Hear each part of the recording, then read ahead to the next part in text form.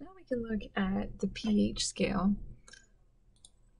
And the pH scale is really, pH is just kind of a measure of how acidic or basic your solution is going to be. And it's based off of the hydronium concentration. So if you know what the hydronium ion concentration is, you can figure out what the pH is. If you know the pH, you can figure out the hydronium concentration. This is kind of how you undo this log. If you're new to logs, don't worry.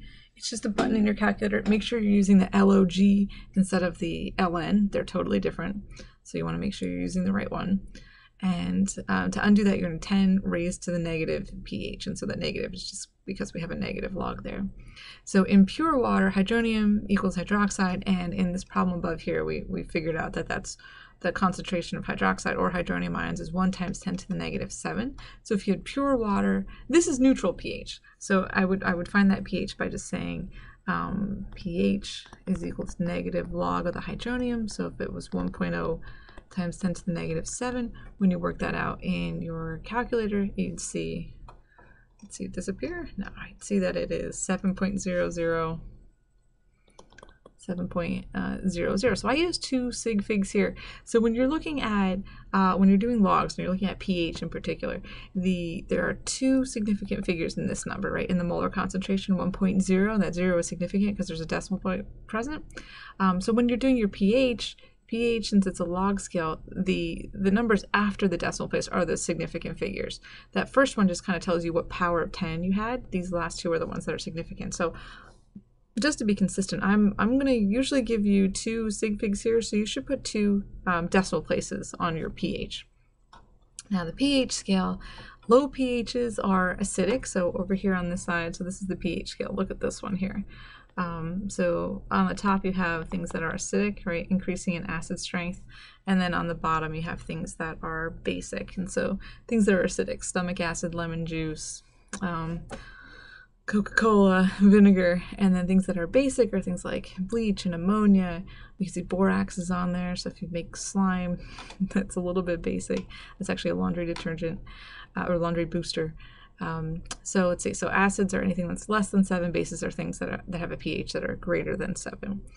And we're going to look at these equations. So pH plus POH gives you a number of 14. So if you know what the pH is, you can figure out the POH. So what do we mean by POH and pH? Hydronium times hydroxide is 1 times 10 to the negative 14. So we're going to use that equation over and over again. So far, if you know hydronium, you can get to hydroxide. If you know hydronium, you can get to pH.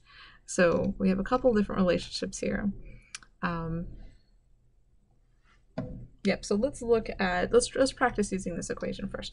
So pH, what is the pH of the following solution? So if you want to pause the video, calculate your pHs, go for that. pH is just negative log of the hydronium concentration. So as long as you have that hydronium concentration times 10 to the negative 4, you can figure that out. So pause it, put it in your calculator. You really should try to put this in your calculator to make sure that you get it right. I got 3.42, and since I had 2 sig figs here, I'm going to put 2 decimal places over here. So that's my final answer. Now in this next problem, they give us hydroxide instead of hydronium. So we have to find the hydronium concentration. So remember that hydronium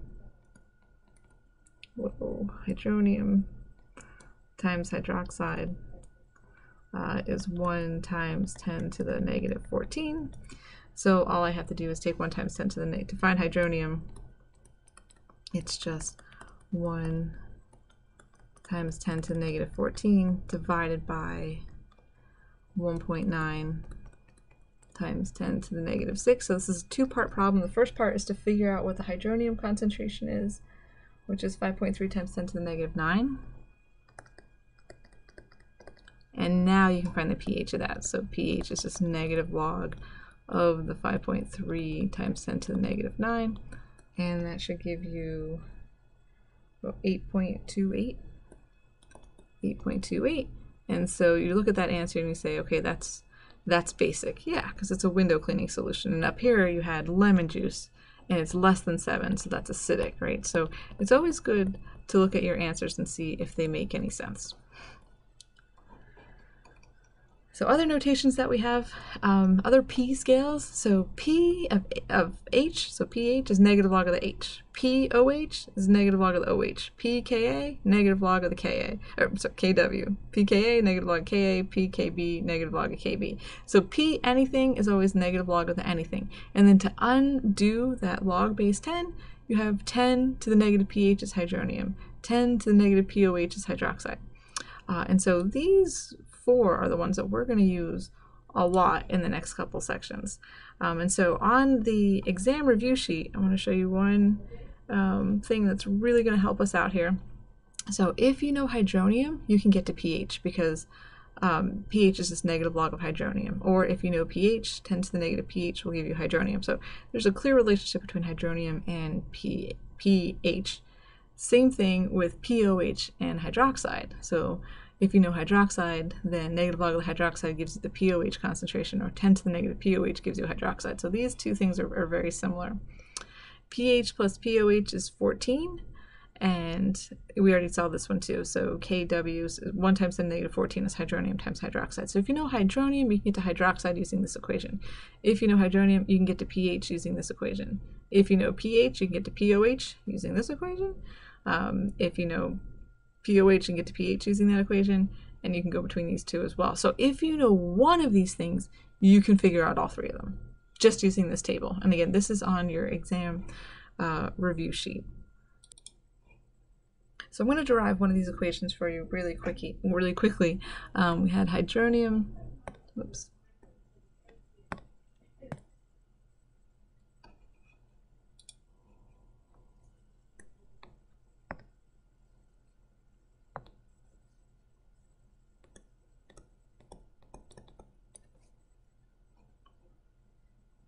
There we go. Hydronium times hydroxide is 1 times 10 to the negative 14. If I take the negative log of both sides of all this, and I use some log rules, I get negative log of hydronium plus the negative log of hydroxide. So that's a log rule. If you didn't take pre-calc, don't worry about it. Negative log of 1 times 10 to the negative 14 just gives me 14. So this right here is pH, and this right here is POH equals 14. So that's where we got that equation from. So now we can use all those equations to help us answer this last question here.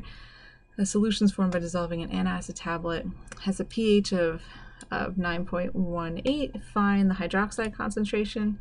So if we go over here, we're starting with a pH, right? And we want to get to the hydroxide concentration. So there's 2 pathways we can take. We can find the POH first. We can do 14 minus the pH gives us a POH, and then convert from POH to hydroxide, or you can do go the other way. You can go from pH to hydronium, then hydronium to hydroxide. Either one will get you the exact same answer.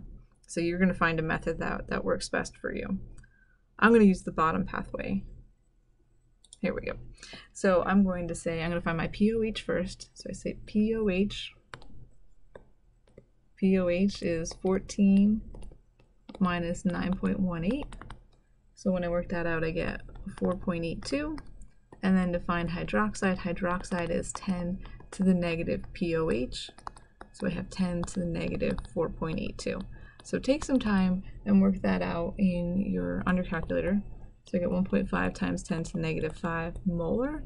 That is my hydroxide concentration. And that's what they were looking for. So 2-step problem. I did the bottom path of that chart. I did pH to POH and then POH to hydroxide. So there's lots of different ways to measure pH. You can use litmus paper. You may have seen that before. It's red or blue, depending on what the pH is. It'll turn colors. You can use different indicators. You can use universal indicator paper, which has a whole bunch of these indicators kind of in it already, and it's just like a strip of paper.